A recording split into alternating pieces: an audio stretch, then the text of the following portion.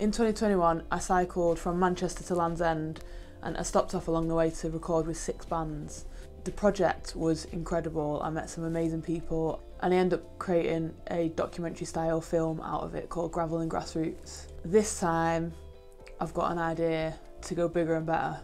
I'm gonna again cycle, but this time it's going to be all self-sustainable. All my equipment that I use is going to be powered by the solar panel. The plan is to record 4 remote live sessions in England, Scotland, Ireland and Wales.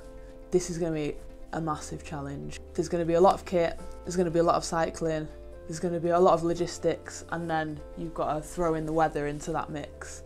I'll also be interviewing the artists and people along the way and chatting about everything from sustainability, music, cycling, mental health. All of those things kind of come together and I really want to show this in this film.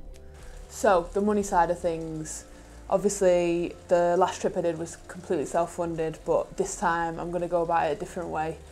I am really passionate about paying artists and bands fairly. That's really what this crowdfunder is for, primarily making sure the artists and the bands are paid for their time during the live sessions.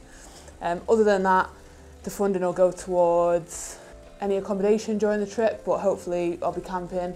The ferry crossing, it will also go towards any maintenance, bike repairs. This trip won't be able to happen without funding, so it would be amazing to get the support that it needs. The dates set are the 10th of July till the 18th of July. As you can tell, I've started training, so I'll be keeping you updated of any training, any bands confirmed.